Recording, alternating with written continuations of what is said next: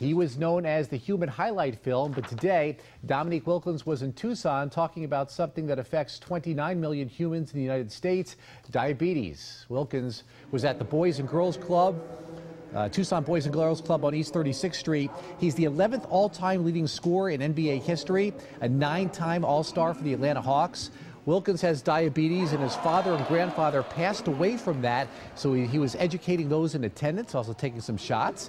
I caught up with him after the event. This town's very excited about the NBA Finals because Steve Kerr and Andre Iguodala were former Arizona Wildcats. What did you think of the series? Iguodala played his butt off. He had a heck of a series, and Steve got those guys to buy into his system early on. He had a very good team coming into this season, but a lot of times when you have good players, doesn't mean you're going to win. He got them to buy into the system.